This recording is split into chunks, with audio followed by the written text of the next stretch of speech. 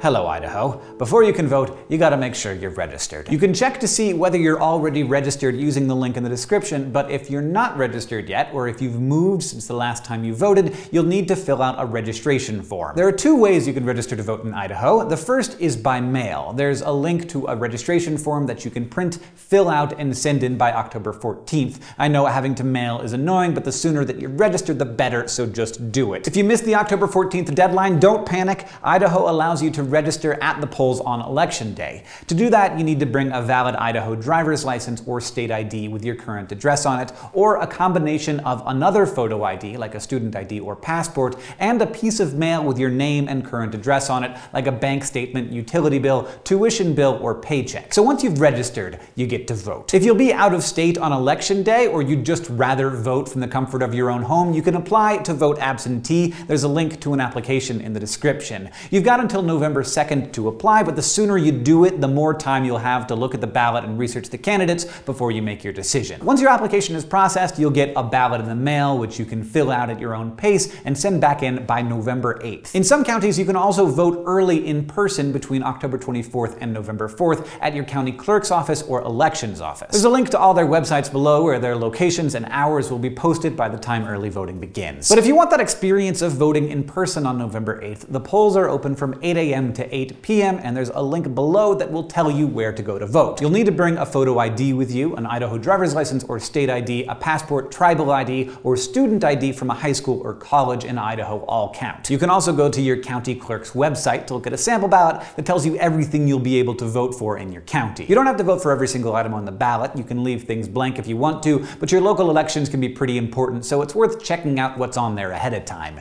You can even print out a sample ballot and bring it with you to the polls so you don't forget what you wanted to vote for. All the links you need to check your registration and polling location and get a sample ballot are in the description. Thank you for voting.